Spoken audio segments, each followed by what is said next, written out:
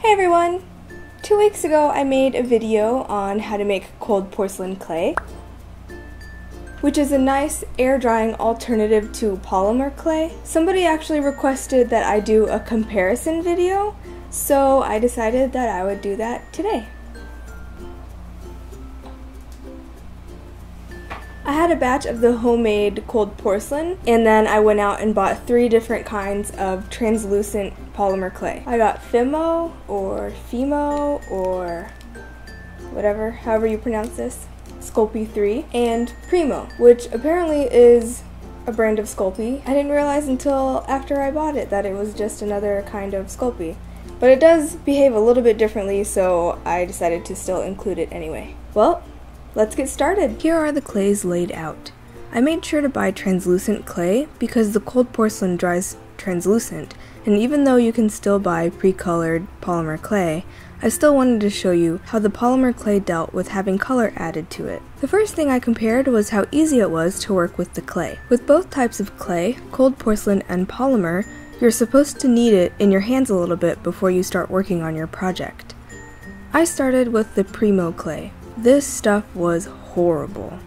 It was really hard and crumbly. I don't know if I just got a bad batch, but I sat here for probably 20 minutes straight attempting to knead it so that it would become more workable, but eventually I just gave up. Next, I kneaded the Sculpey. This was so much better, so easy and smooth. And then the Fimo. This was a little harder than the Sculpey, but nowhere near as bad as Premo. And then the cold porcelain. This was by far the softest out of all of them, and the most pleasant to work with. The next thing I wanted to compare was how the finished product would look. To keep it consistent, I rolled out all of them to the same thickness and then used a circular cutter to cut out a disc of the same size. To get a consistent thickness, I used a technique that I learned from working with metal clay, and that's to use playing cards to elevate the roller off of the work surface so that it squishes the clay down to the thickness of however many cards you've stacked. I decided to do 5 cards on each side. Once I rolled the clay out, I used the lid of this paint to cut a circle of clay out. I repeated this for each clay.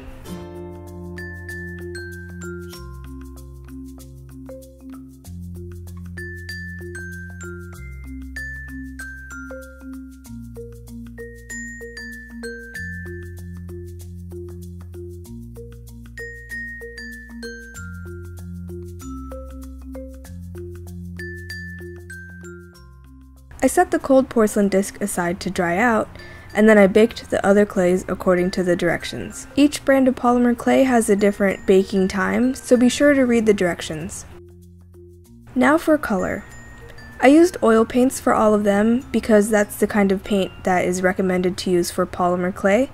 So to keep it consistent, I also used it for the cold porcelain as well. If you use water-based paint for the polymer clay, the water could potentially turn into steam during the baking process, and it could crack or cause bubbles. Cold porcelain doesn't have this problem though, since it dries from being exposed to the air. You could see in my last video how I used a few things, craft paint, pastel, a marker, to color that kind of clay. So that's a perk for cold porcelain. I tried to grab a chunk of clay that was the same size for each clay, and then I squirted some paint onto each one, trying to be as equal as I could, and then I kneaded it in. Whenever you're kneading paint or any type of color into clay, you should wear gloves, unless you don't mind having colorful hands for a while. If you've watched any of my videos before, then you will probably know that I like to live on the wild side when it comes to crafting, so I went barehanded. The paint blended really nicely into all of these clays. The Premo one gave me a little bit of trouble initially, but after a while it finally decided to cooperate and the color mixed in just fine. I rolled them up into little balls, and then it was time to bake. Again, I just set the cold porcelain one aside while I baked the other ones per the directions.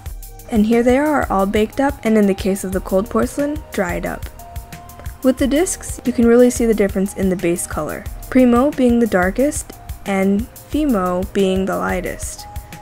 All of the polymer clay discs ended up getting these weird cracks or bubbles or something on the inside of them. I'm not sure what I did wrong. If anyone out there knows, please let me know. I baked them according to the instructions, but maybe I ended up over baking them since they were so thin? I'm not sure. In any case, they were all a little bit flexible, and they were all pretty much the same translucency. You also might have noticed that none of the polymer clays shrunk. I don't believe these types of clay ever really shrink, so it wouldn't be an issue with them. The cold porcelain, however, did shrink. Here it is compared to one of the polymer clays. It's noticeably thinner and the overall size is smaller. Cold porcelain typically shrinks around 10%. It too is flexible after drying. It's also translucent, but it doesn't have any of the weird bubbles or cracks, so it still looks nice and smooth. Now for the colored clay. The Fimo and Sculpey look almost identical after baking, but the Premo ended up getting those weird bubble crack things, not as many as in the disc though. And the cold porcelain is, again, smaller. Also, since it did shrink a little, the color darkened. They all look pretty consistent with the color, none were streaky or anything like that. So in conclusion, cold porcelain is probably the most pleasant to work with, and you can mix it with almost anything to color it. But it does darken a shade or two after drying. You don't bake it, but since it does dry by exposure to air, you have a limited amount of working time to finish your project. It shrinks a noticeable amount, so take that into consideration when sculpting things. This might be a plus, like if you want to make miniatures, or it might be a negative if you want the finished product to be the exact same size as it was when it was still raw clay. With polymer clay, there are many brands, so you can find a type that you prefer. I'm partial to Sculpey. I've always just used that kind, and I like how it works. Premo, on the other hand, you can buy polymer clay in many different colors, but if you do decide to color it yourself, you have to make sure to not use water-based paints. Oil paints seem to be the most popular choice when coloring this type of clay. Since this clay is not air drying, you have a lot longer working time to work on your sculptures and whatnot. It doesn't shrink after baking, but you need to take care to follow the instructions completely or else you may burn your piece or it could form cracks or bubbles.